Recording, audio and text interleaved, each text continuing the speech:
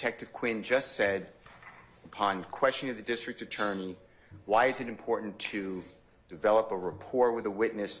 And the answer was something to the effect of, to get truthful information. No witness can talk about veracity or truthfulness or believability of anybody. That's what I tried to say at the bench.